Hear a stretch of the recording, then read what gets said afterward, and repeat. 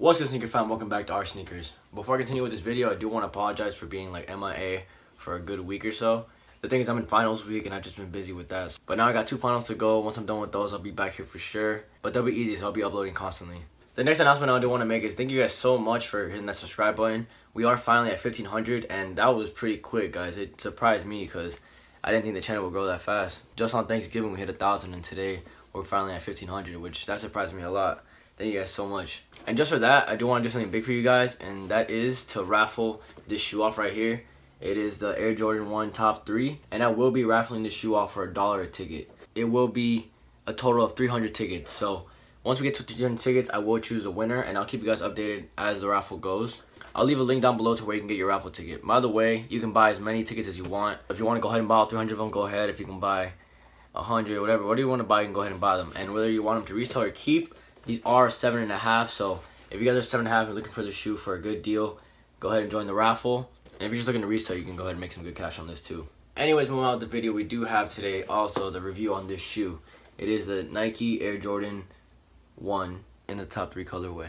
And for this review, I'm going to be holding both shoes just because they are different. So basically, this shoe is a mixture of a Bread 1, Royal 1, and a Chicago 1. And as you guys can see, the toe box is a Bread 1, the back is a Royal 1, mixed with the Chicago right in the middle. What I like about this shoe right here is if you cover the toe box, kind of looks like a fragment one, except it doesn't have a little thing right here. And of course you have the sole of the Chicago or the Bread 1, and this is only on the right shoe, and then you have a white tongue on the right shoe with a red background tag and then the white logo. And on the left shoe you do have your Chicago 1 in the back, kind of looks like the Bread soles I'm wearing right now.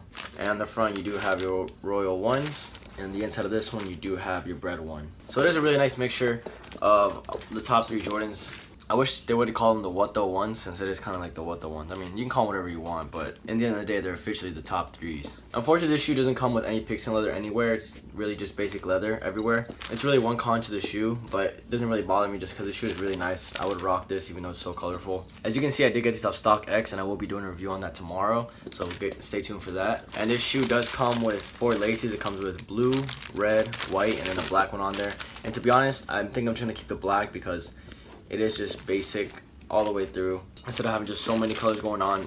I've seen reviews where they put these laces on and didn't look too good, so I'm just gonna go with the black. And I forgot to mention the sole of this one. It is the Royal 1.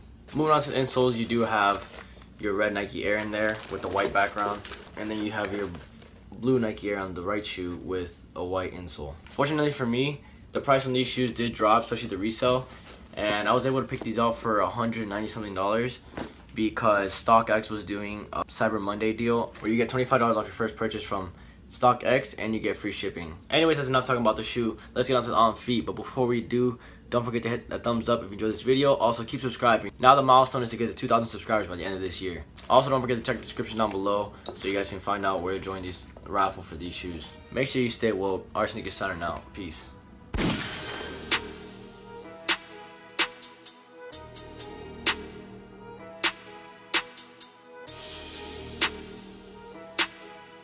You're listening to Redneck.